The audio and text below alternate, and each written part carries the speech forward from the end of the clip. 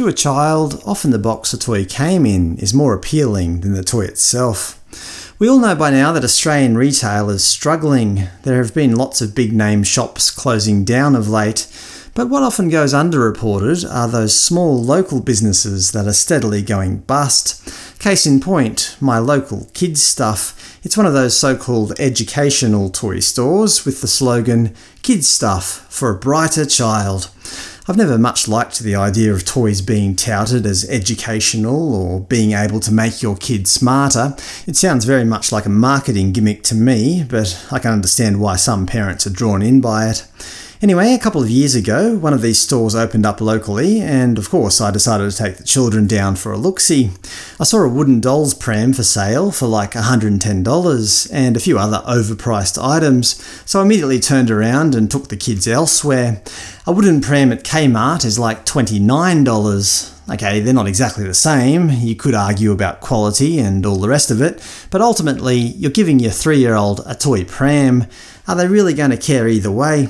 Similarly, a kitchen set, $200 at Kids Stuff or $89 at Kmart. Again, not exactly the same thing, but in terms of educational qualities, is one really better than the other? I don't think so. When we were kids, we played with actual pots and pans that our parents didn't use anymore. We certainly didn't have expensive kitchen play sets. So the other day I walked past Kids Stuff and saw that there were tons of people inside. There was a sign out the front saying, "Closing down sale, 70% off store-wide, everything must go." My son was like, "Dad, can we go in, please?" I said, okay, but I'm not promising that we'll get anything. There are about 20 or 30 people lined up with trolleys full of toys. There was only one staff member on duty at the cash register. Well, there was only one cash register. My son found something that he wanted to get for him and his sister. They were these ball-like objects that supposedly contained 5 individual toys. Unfortunately, there were no prices on them, and I couldn't exactly go and ask the only staff member who was struggling to keep up at the cash register. So I just got in line thinking that they couldn't be too expensive. I asked my son how much he thinks they might be, and he said they should be around $5 normal price. I said that because it's a bit of an expensive shop. We should probably round that up to, say, $8 or $10. So with a 70% discount, I was expecting them to cost at most $3 each.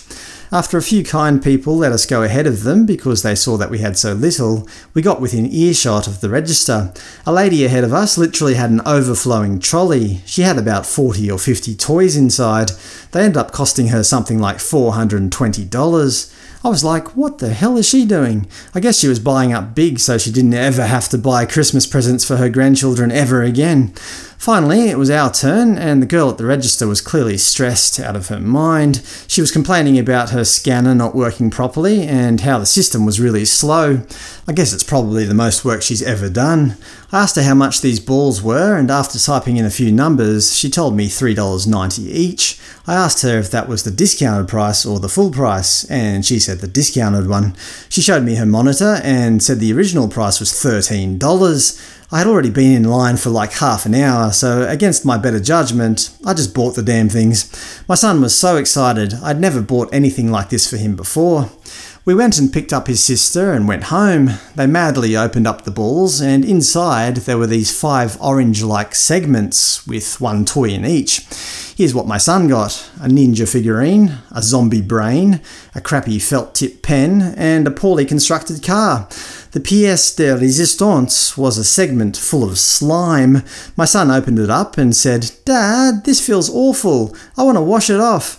It was literally a one-use slime. I was like, what a joke. I can't believe they were actually selling these at one point for $13 each. Would anybody have ever bought them for that price?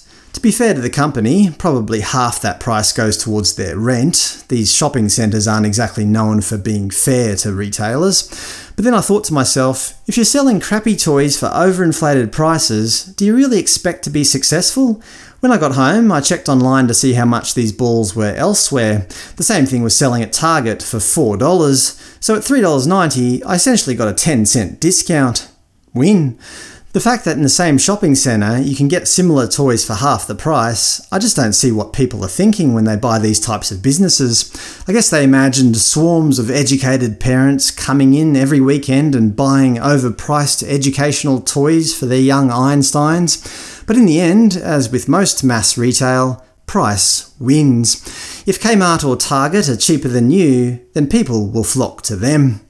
Perhaps this story is a good metaphor for Australian retail: cheap imported toys and a handful of slime.